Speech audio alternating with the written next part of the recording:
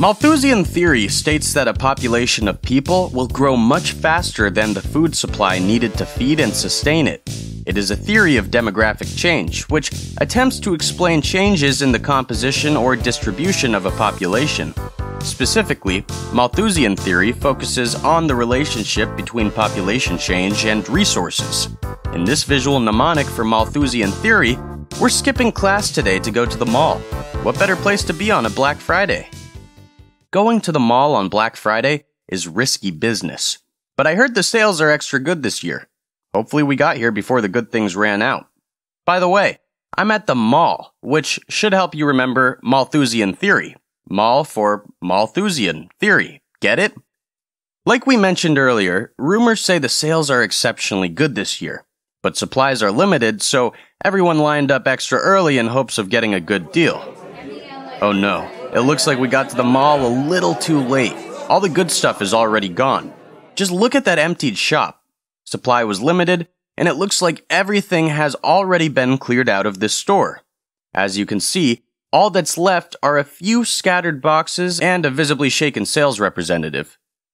Thinking about this scene should help you understand the first part of Malthusian Theory of demographic change. Malthusian Theory postulates that human population growth will outstrip necessary natural resources. For example, the world has limited amounts of food, in the same way that this store has a limited supply of things to sell. And just as the population of mall shoppers outstrip the resources available, so will human population growth outstrip food supply if it grows too large.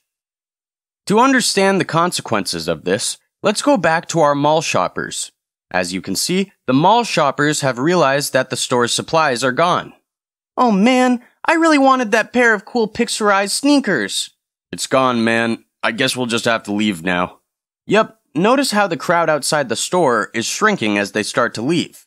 Some got more stuff and others got nothing. In any case, they've left this empty store behind to find other deals. In the same way, Malthusian Theory postulates that when the human population outstrips resources, death rates will begin to rise. Death rates continue to rise until they pass the birth rate, and the population begins to shrink. Just like how this crowd has shrunk. The population will continue to dwindle until it is small enough to be sustained by existing resources. In other words, this group of people will continue getting smaller until the mall acquires enough supply to satisfy their demands. Ugh, I hate shopping on Black Friday.